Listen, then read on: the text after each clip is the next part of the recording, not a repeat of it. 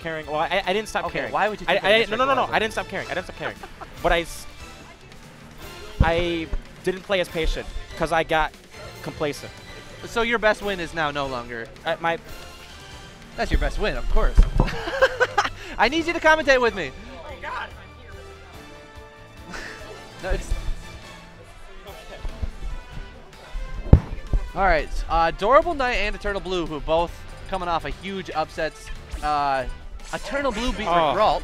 Just to add to the upsets, yeah, Eternal Blue's actually been playing really well today. He beat Rigralt, and then he beat Zidico, and Adorable Knight beat Lou Rich. So this is, I think this might be winners semis. Our winners Luke versus Rigralt would have been semis, right? What? It's quarters. Okay. Well, one of these guys are guaranteed fifth. Wow. And the other they both deserved it. They both deserve it though. I mean, Smasher has taken out he's taken out Rigralt. Or no, did I say Smasher? Okay. Eternal Blue has taken out Zydeco and Rigralt. And then okay.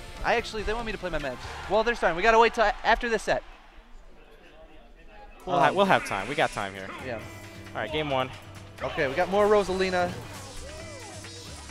Now we only have two Rosalinas that are really prevalent in Michigan. One of them is performing much higher than you would ever expect him to, and the other one just lost to this buster over here. Oh, all right.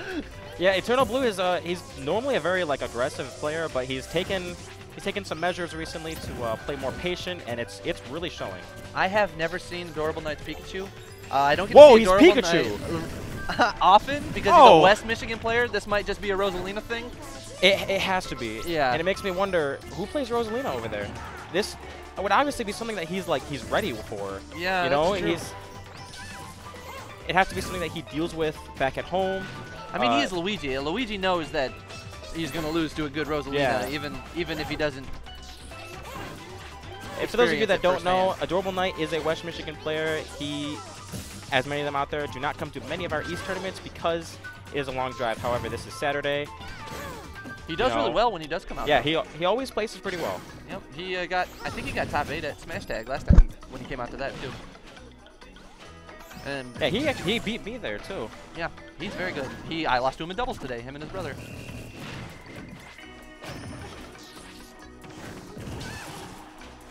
Pikachu obviously is much better matchup than Luigi. Being one of the hardest characters for Luigi, Pikachu can get past Luma with the quick attack. It makes you wonder, is there a specific thing about Pikachu that he likes that made him choose him for Rosa, everybody's got their second best character. And yeah, that's true. And if his happens to be Pikachu, then, might as well use it when in Luigi's that makes sense. Especially bad matchups. But he definitely looks like he's put practice into Pikachu. Pikachu's a hard character to use correctly with all the quick attacks. Very good up smash by Eternal Blue. Drop shield turns around and up smashes without Luma. That hitbox is a lot bigger and a lot stronger than you think. Yeah. Eternal Blue just play it safe, wait for Luma. Smart way to play.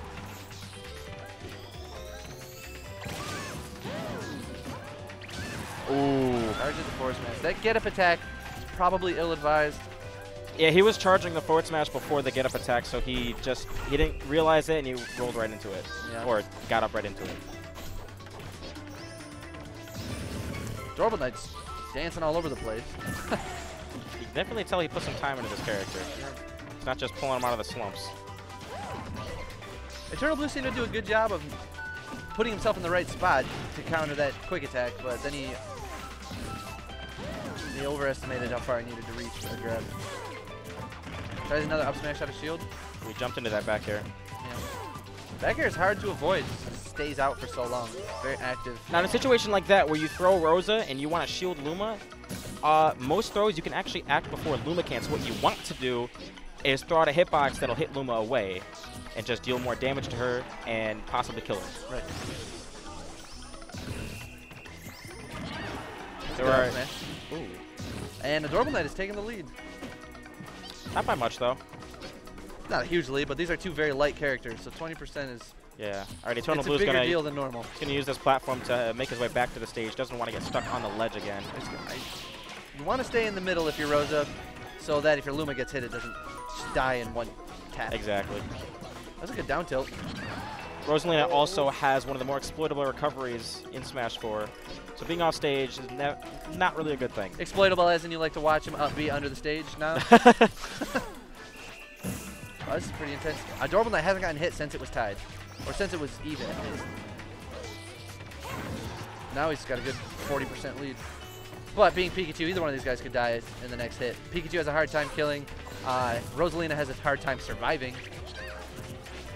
And Adorable Knight seems to just be throwing out those up smashes. I'm not sure. He doesn't seem to be trying for any other type of kill setups besides just the raw up smash. You might need to work a little harder than that. Eternal Blue's a decent. He's a good enough player not to just get hit by neutral smashes, you know? Oh my gosh. Again, runs up and gets down tilted. He's getting a little. He's anxious. He's getting a little anxious here, yeah. It's gonna cost him. Yeah. Ooh, clever. Yeah. That's that Pikachu main stuff. Coming from a Pikachu secondary. Yeah. Like I said, Adorable Knight's a good player. All right, the Eternal Blue special. Yeah. Eternal Blue proving to be very difficult to finish off. Now Pikachu's back throw is not a kill throw, even if you're one of the lightest characters at 130%. But either way, it sends him off stage and it puts Pikachu back in this advantageous position where Eternal Blue has to find a way back. Yeah, obviously he wanted to do the back throw. He's just not going to kill. It might at this point, but I like. Oh! Sneaks under the Thunder Jolt. I like that he was opting to just power shield the Thunder Jolts as opposed to, you know, throw out down Bs, because the down B is slow, and if you go for it, you get hit for it. Yeah. Yeah, from far away, I'll throw a Hadoken at RosaLuma just to bait the down B, because I can you just run up and do something. Yeah, I act before them. But no, he was like, I'm just going to let you keep doing that on the platform and then kill you for it. Yep.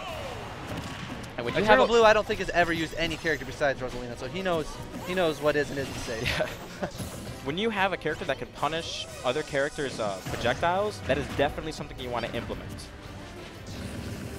So if Eternal Blue takes this, he is in winner semis. That is insane. And what a day.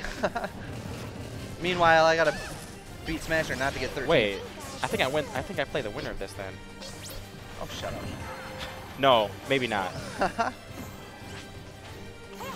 Gooshi says no. All right. They're both the spacing. You play K-Sad. I've actually been wanting that for a while. But back to this match. And shields the forward smash, but it did kill Luma. And you try to catch him on the 2-frame. Actually, pretty. You try to just catch him during his quick attack. Pikachu's hurtbox is enormous during that move, because it stretches him out, and the whole thing's. It's easy to catch teleport characters and such like that. Yep.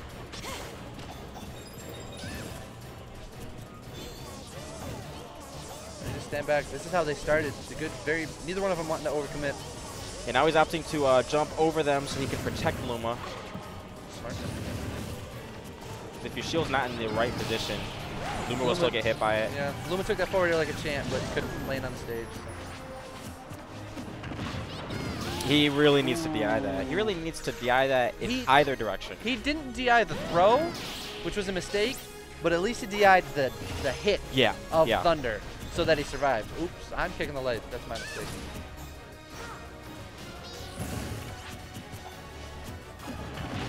Up, he DI'd it enough. So both of them still have 2 stacks. And Eternal Blue just goes right up onto the stage. Made it look like he was going to grab the edge, so it was a pretty smart recovery. Definitely, it made Adorable Knight have to react quick in order to get the up smash to punish it. Yep. Adorable Knight, by the way, I'm just now realizing, stuck with, still not trying his main, even though he lost the first game. So he's got confidence. He's confident, yeah. And I mean, I could see him taking it. Yep. Him and his brother both have more than one character. Have to spend a lot of time. There it is. Just the raw dash attack. Runs right up and takes the stock. It's a good forward air. Off the ledge. Oh, messes up the quick attack. Sparks hits him with both hits of the forward smash. Eternal Blue with the unnecessary taunt. In my opinion. Hey, if it gets in their head, more power to you. Just war flashbacks to Amiibo King. Doing the 4 taunts. He did win. That's a good grab. That's a very good grab. Quick reaction to Eternal Blue's shield. RosaLuma was one of the most deceiving dash attacks. The range on her dash attack, even without Luma, is so good. And with Luma, it's just it's such a versatile move, too. Yeah, it really is. It's 42-28. This is a very close game. Not 40-42 is basically dead even. He's just catching his retreats with that. 2 top-tier characters, 2 very light characters. There's no favorite at this point. Another dash attack, which maybe isn't a great option, but it is good for hitting Luma. Luma hits him in the back while he's trying to forward air. Gotta be aware that Luma, as unfair as that might seem. It's a good thunder. Adorable Knight did what he's supposed to do and just let the smashers come out. Yep. Just go around them. Adorable Knight's doing a good job of just putting himself. He's not like he's like walking and doing neutral get-ups. He's very careful about where he stands in regards to where the hitboxes are. Okay, so Adorable Knight with a small advantage right now. Can definitely kill at this point. RosaLuma can kill at just about any point, but up air would do it right here for him. Eternal Blue doing a lot of star bits this set. It's a good poking move. You know, if the other player thinks they're standing right outside of your range with Luma, you throw that out and it makes them second think things. Yeah. Like Dorman that wants to just run up and roll or run up and spot dodge and stuffed by the star bits a couple times. Oh, they're both playing so safe. Oh. Luma tried to punch Pikachu right in the kisser. All right, now he's going for the down Bs. He's doing it at a safe enough distance, though, to where Pikachu can't get anything off of it. Yeah, now that he's a little closer, he's just kind of smacking him. That's another thing you can do. Yep. Might be the most optimal way to deal with them. I mean, Power Shield is probably a little bit better, but... I think it was caught off guard by the extended hitbox there. RosaLuma is able to survive that. Luma, not so fortunate. Eternal Blue is predicting the thunder. That's why I went for the down B out there. Yeah, I mean, it's safer than air dodging. Yeah. It covers a lot more time, but he doesn't get a punish off of it. And Eternal Blue is in winner semifinals against who? If you and Case ever on one side, it's going to be Eternal Blue. Dakota. Low Can 1. we see the other side of the bracket? It's low 1.